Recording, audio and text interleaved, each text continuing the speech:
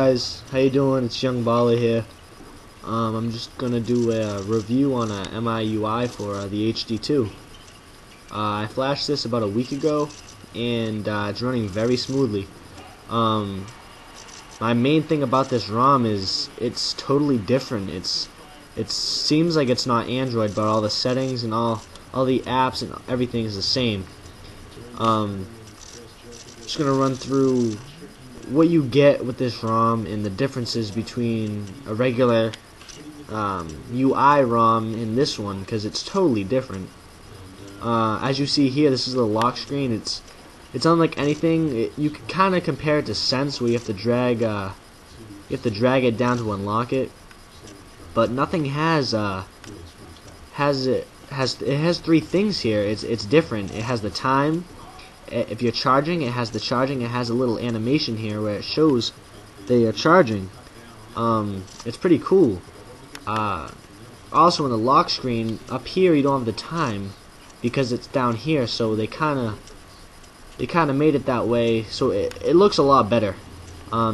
So you could either drag up to unlock the screen. As I'm connected to my computer right now, it has a charge only or mount SD card, which is also another kind of handy little thing. So this way I have my desktop, laid out. Very smooth. Everything is very, very fast. It's surprising for a completely different UI. It doesn't lag one bit. Back to the lock screen. You have the lock, the messaging, and the phone. So obviously you understand if you drag down the messaging, you'll go right into messages, which is totally different, by the way. You have SMS, conversations, add another conversation.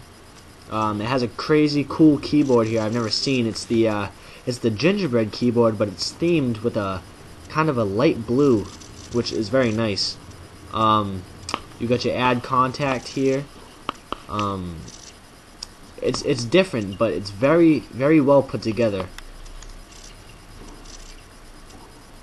Also the phone, drag that down, see it goes to your phone. Sorry, I can't show you my contacts. So this, let me get right into it. There's no app launcher.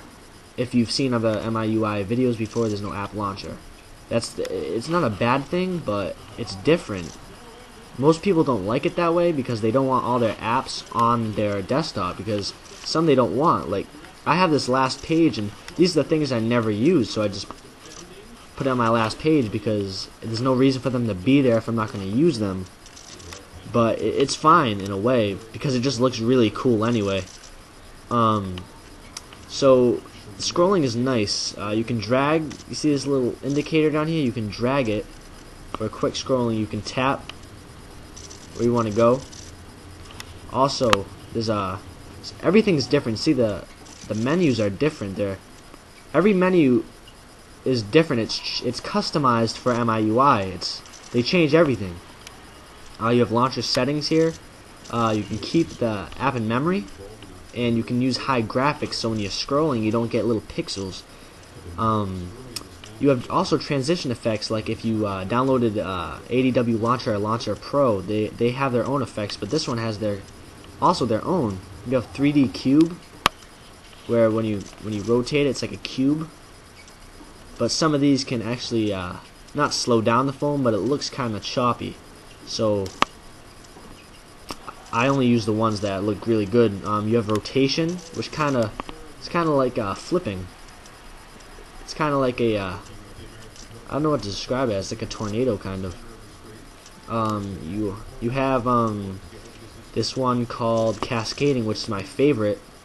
When you slide it, the other page kind of moves up, like it's in the background, and you can push your pages down. It's really cool.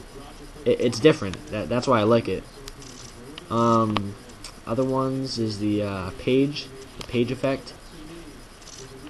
It's like a rotator kind of thing. You have fall down, which is kind of like a Also a very nice one. Very good eye candy. You have crossfade, which kind of fades into the next screen, which is very cool. You might not be able to see it, but it's a little fade effect in there.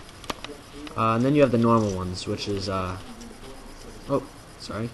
just classic, no overshoot, and classic, which means a little like bounce to it.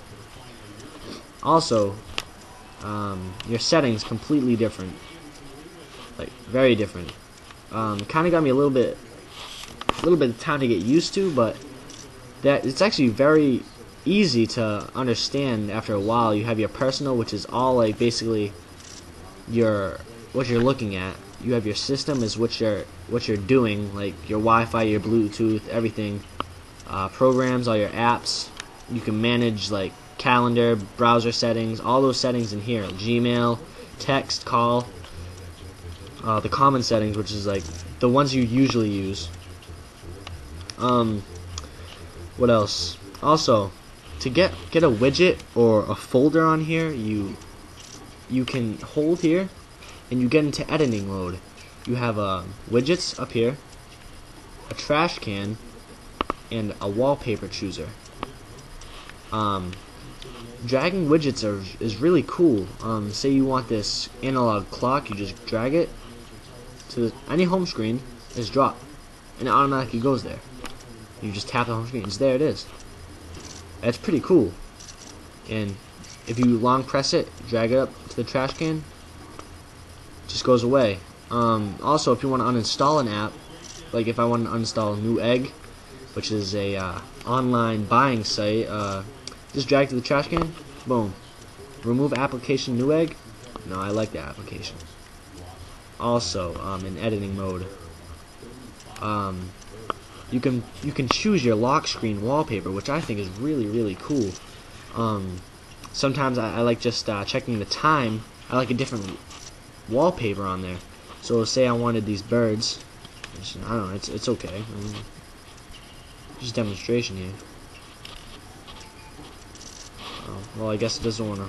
Oh, force close. But see, I applied it. It said I already applied it, but say I just go home. Now it's different. I think it's very cool. It's very fast. You can overclock it to 1190, but everything works real fast, guys. It's awesome, really awesome. So just give me a thumbs up and comment if you want any other ROM you want me to do a review on. I'll probably do one every week. Yes, Miui, great ROM. Thank you guys.